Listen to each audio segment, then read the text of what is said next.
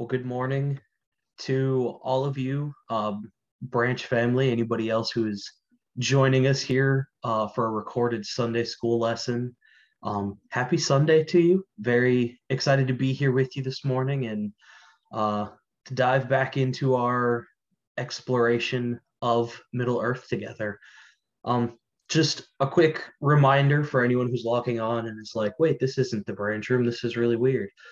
We changed up the format for our Sunday school series, and really just Sunday school that we're trying something a little different. So we have our pre-recorded lesson here on YouTube, which you are definitely welcome to watch and to hang out and to reflect with me. However, we also have an opportunity for you to come and uh, engage with us in person. We are here meeting in the branch room at the same time this video is going live, and we also have a Zoom link open where you can join us and you can be in the room even if you're not actually in the room. So it's just a chance for us to catch up. And last week we talked and we had a time of prayer for each other, and we didn't spend as much time. I don't even think we spent any time last week talking about our lesson specifically, but it was good to check in with our community and to be able to pray for each other and build each other up in that way. So I encourage you, if you're interested, to come and check that out if you're so interested. And otherwise, I'd like to say a short prayer for us this morning, and then we will dive into our discussion of Middle Earth. So let's pray together. Lord Jesus, we come before you this morning, and God, I'm thankful for the creative ways that we are continuing to find to engage with each other and to continue to be present in each other's lives. Lord, I pray that our study this morning will enliven us, that it will fill us with something new and something wonderful. And may this be not just something to seek after this morning, Lord, but a calling on who we are to be as well. I pray that you are with our service this morning. May you bless all parts of it, and may it all be glorifying to your name. Lord, we love you. We lift this time up to you, and it's in your name we pray. Amen.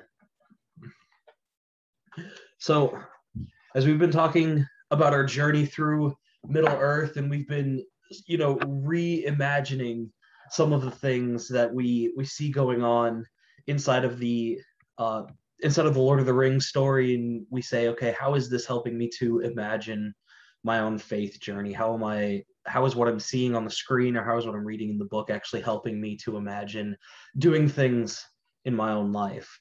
And I hope that I know I say this every week, but I hope that you're finding this informative and instructive, and that it's helpful in forming you to be a person of faith. I've definitely enjoyed these little moments and getting to just meditate on them a little bit more.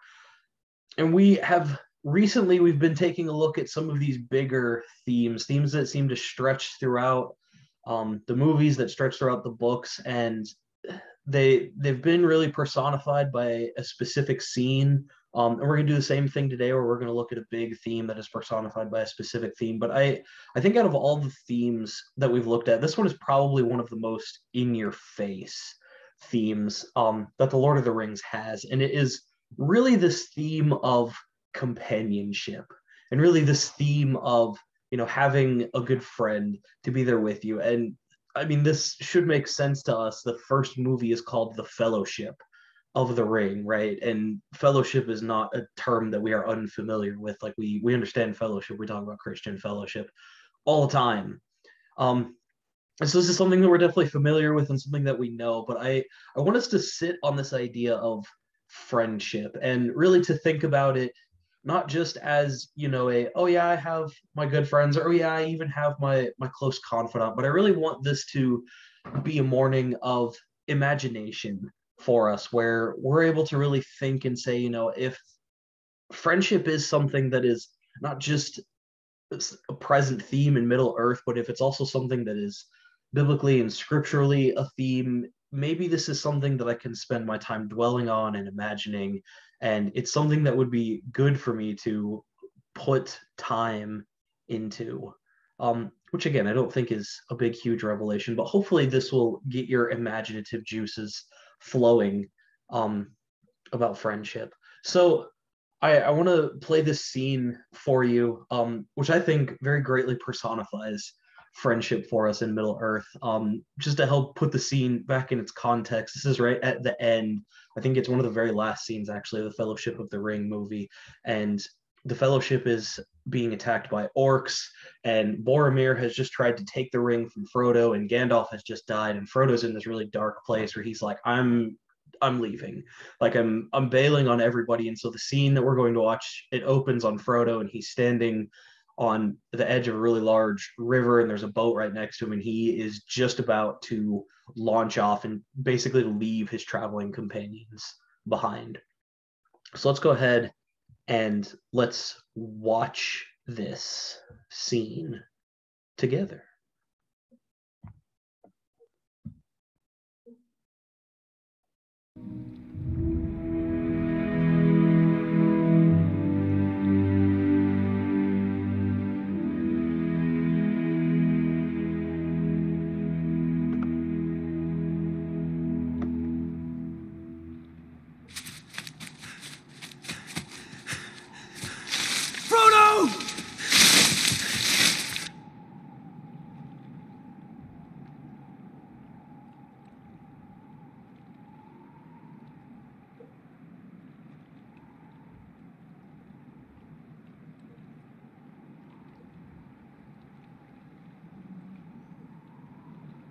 I wish the ring had never come to me. I wish none of this had happened. So do all who live to see such times, but that is not for them to decide. All you have to decide is what to do with the time that is given to you.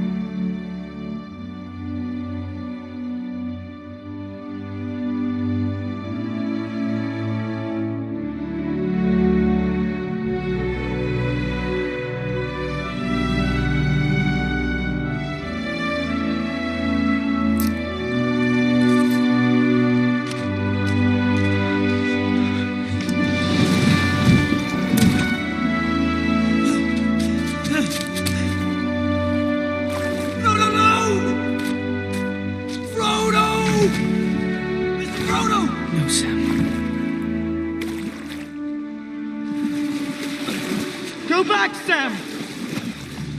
I'm going to Mordor alone. Of course you are. And I'm coming with you! You can't swim!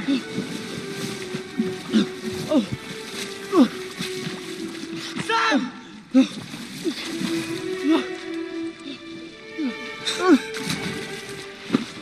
Sam!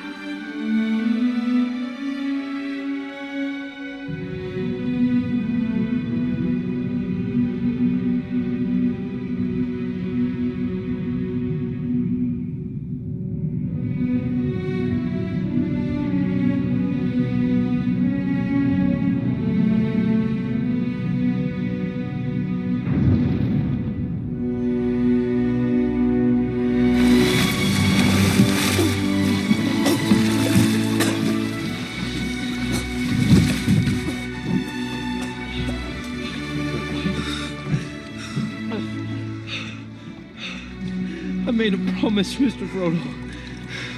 A promise. Don't you leave him, Samwise Gamgee. And I don't mean to. I don't mean to. Oh, Sam.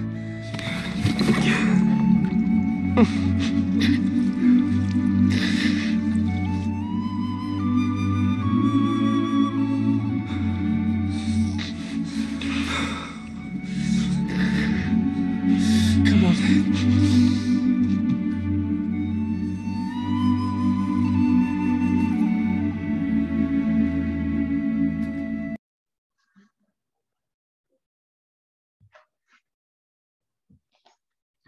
And with that scene, one of the greatest friendships.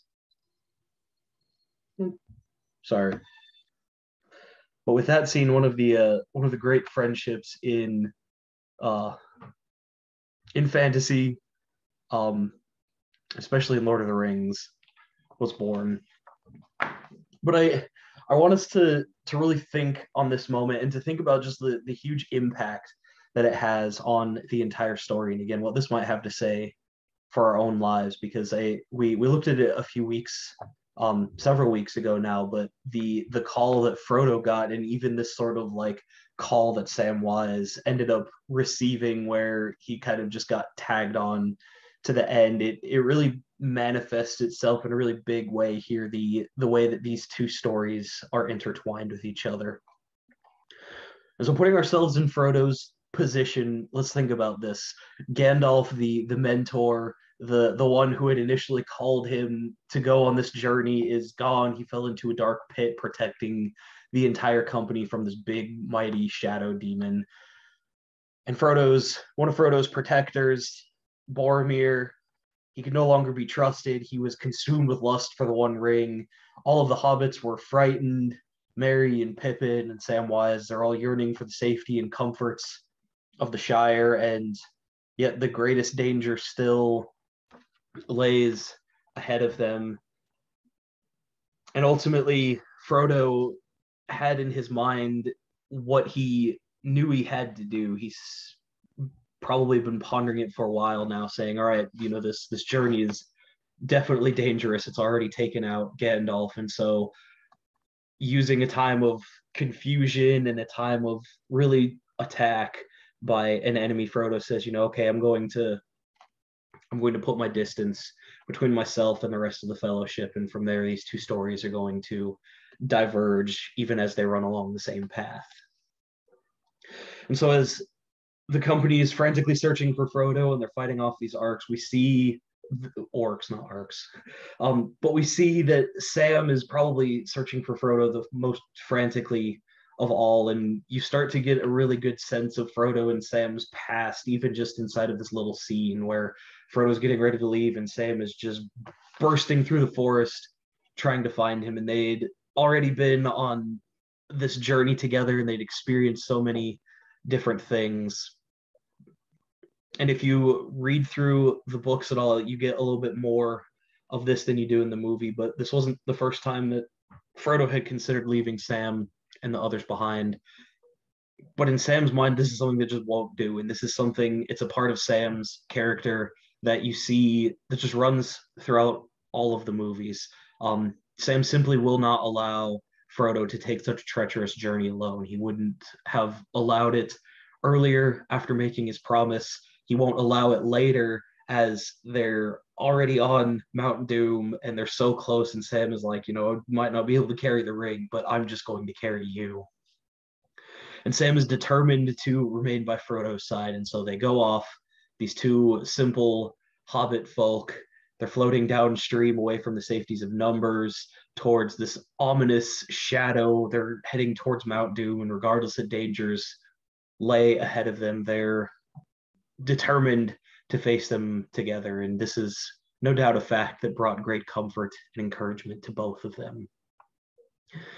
And it's this idea of friendship, or this idea of camaraderie, or even this idea of, just having some kind of partner to do life with, that I think is something that is so crucial to who we are as people, right? We have these cherished words that we use for people like father or friend or husband or wife or mother or son or daughter or brother or sister or partner or confidant or mentor. And these words, they carry with them the suggestion of support, of acceptance. They're a shoulder to cry on when you're sad, or to celebrate with when you're happy. It's someone who remembers your birthday or cares about, the little small intricate details of your workday. And it's these people that really remind us that we were not meant to bear the burden and experience the joys of life's journey alone. And we see that this is something that is just consistent throughout the biblical story. The scriptures very often will talk about friends who stick really close together, or two people who are, just so intertwined together that it makes life just so much more richer and fuller for the both of them. passage that I want to read for you is from Ecclesiastes chapter 4. Putting this passage in perspective, I think, helps as well. Ecclesiastes is one of these wisdom books where the author is he's really pessimistic about the world around him. He's really a not happy camper about things. In fact, one of the very first lines that you get in Ecclesiastes is vapor or worthlessness or dust. Everything is just it's like the wind passing. It's just the Hebrew word is hevel. It's just hevel. It's like a breath in the wind. It's just whatever. But this is also the same author who writes this passage. And here's what he says. He says, two are better than one because they have a good return for their work. If one falls down, his friend can help him up. But pity the man who falls and has no one to help him up. Also, if two lie down together, they will keep warm. But how can one keep warm alone? Though they may be overpowered, two can defend themselves. A cord of 3 strands is not quickly broken. And it's this thread of friendship where there's 2, but even pushing beyond 2, where there's 3. A cord of 3 strands is not quickly broken. And you might have heard this before in a marriage ceremony, right? Where you have 2 people and 2 are strong together, but 3 is the number, and you throw Jesus into the marriage there and you wind all these things together. And I don't know that that is what Ecclesiastes is pointing us towards, but I think that keeping this idea of 2 people are great together. Like one person is going to struggle a little bit. Having 2 people is great, but pushing beyond this idea to a cord of 3 strands is not easily broken. I think we start to see the bigger picture of God's intention for us. But let's take this idea of companionship and friendship and think about it in biblical terms, right? We go all the way back to the book of Genesis, where God is creating things and God says, it's good and it's good and it's good and it's good.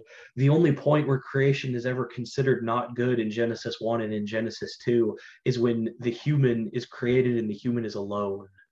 And God looks at the human and says, it's not good for the human to be alone. And so I will find a partner suitable for the human.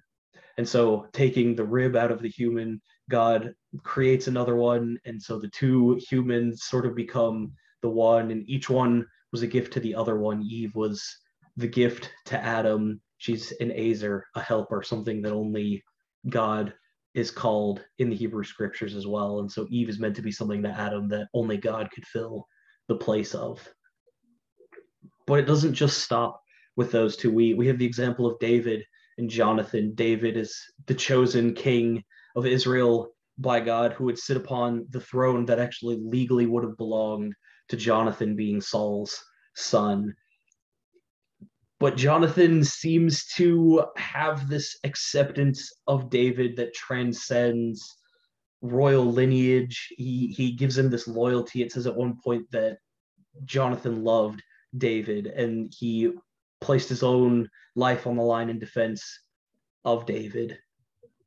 And so, we might even start to wonder, like, what would have happened to David had it not been for the companionship of Jonathan.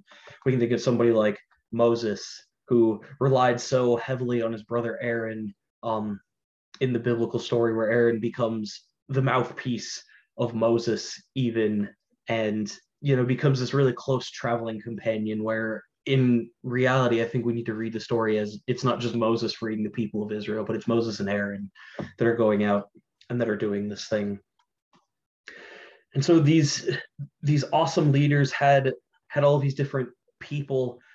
And even moving into the New Testament, I think you see the same thing, right? Like Paul had the steadfast traveling companion of Barnabas. And even when him and Barnabas fell out, you had people like Silas and like Timothy and maybe even somebody like Luke who was traveling with them. Or maybe we can think about one of the most powerful examples, I think, of companionship and of friendship is Jesus and the 12 disciples. And the 12 disciples are, they become metaphorical language for followers in a bunch of different ways. But I think the model of companionship that the disciples have is something that's so special and something that's so unique. And one thing about this Lord of the Rings scene that we just watched that really stuck out to me is how similar it is to Peter's own situation as Christ is going to the cross, right? You've had the scene beforehand where Peter tells Christ, like, I won't leave you, I won't ever abandon you, it won't happen. And Christ looks at Peter and says, but the rooster is going to crow 3 times even before you, um, or yeah, before the sun rises, you're going to deny me 3 times before the rooster crows. It's something like that. And Peter's like, no, there's no way that's not going to happen.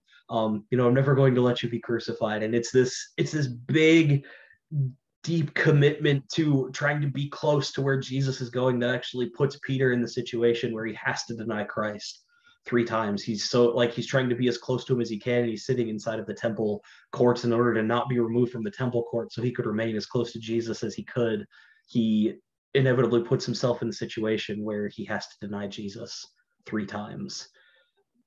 But there's something, again, I think that's really beautiful about that, and something that is very instructive and something that is very formative about that for us as we think about friends, as we think about companions, or even as we think about family and loved ones.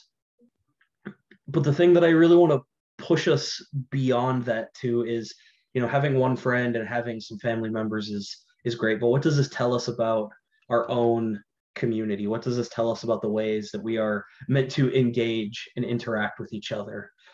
Because I think that as we think about this, and as you look at this idea of companionship through the lens of the New Testament, especially as the church was very first starting out, this was the idea that the church was saying, we need to be looking at each other and treating each other like this in any and all circumstances.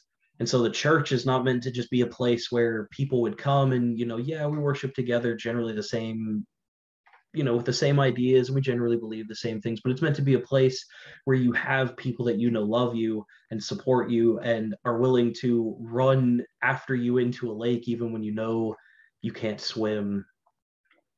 And I hope that the community that we are building here together constantly is a community that is like that is continuing to build each other up and support each other and continuing to help each other as we progress on the journey of life. But I want to just give you some final questions to consider as we get ready to wrap things up here. And these questions pertain to this idea of companionship. But who have you been given? And maybe another way to look at this is to say, not even who have I been given, but whom have I been given to? Who am I being this kind of companion for as well? Who do you have who knows just what to say when you're ready to throw in the towel and what not to say when you need silence? Who is it that you call first with good news because you know that they'll share in your excitement? And whom are you that person for? Who are the ones that God has placed in your life to share the burdens and joys of your quest? And whom are you participating in the quest of? And again, this is a great picture to put on for our own life story, but what would it be like if we could imagine our entire branch family, our entire branch community engaging with each other in this way? What ways might we see our relationships differ, our interactions differ, not even just on a Sunday morning or on a Wednesday evening, but maybe even differ throughout the week? I want to leave you with these thoughts to consider this morning. Be thinking about these things, be praying about these things, and take this thought as an idea even as we move into the service together this morning at about 10:15. I encourage you to think about this, because one of the things that we're talking about this morning in our sermon is going to be the idea of exile, and what does it look like when you have everything completely and totally stripped away from you, and what do you do, and how does God speak to us through that? And I think this idea of companionship and this idea of community becomes something really important, especially in the midst of exile, because exile is saying it's not just me that is, being the particular target of God's wrath, but it's our entire community that seems to be experiencing something. And there's something really unique and there's something really formative about having companions and having a community that goes through that with you. So I encourage you to think on these things, to continue to talk and ask questions around these topics, and again, I hope that you will join us for service here in just a few minutes. But wherever you are, I hope that you have a good day and that you experience God's blessings. And again, hope to see you in service really soon.